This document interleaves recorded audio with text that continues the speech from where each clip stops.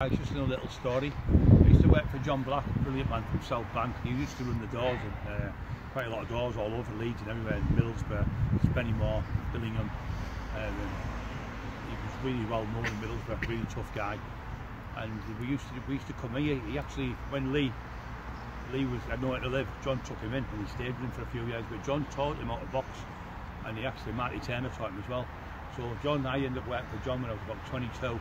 And we worked all at the Henry Africa's in Stockton and a few other clubs, really rough clubs we worked, Spennymoor, places like that. So we used to come in here, him and Steve Coble was his stepson, come in here, Stewart's Park or Preston Park, different parks, and we'd go in the corner somewhere and we'd get the pads out and we used to box in here and do the pad work. We'd have something to eat after it, and it was just like a great day, great time when we used to do the boxing, great coach, and just thank John for all the hard work he'd done with us, and me and Lee, we had good times with him. It was great. So another little story there in the day.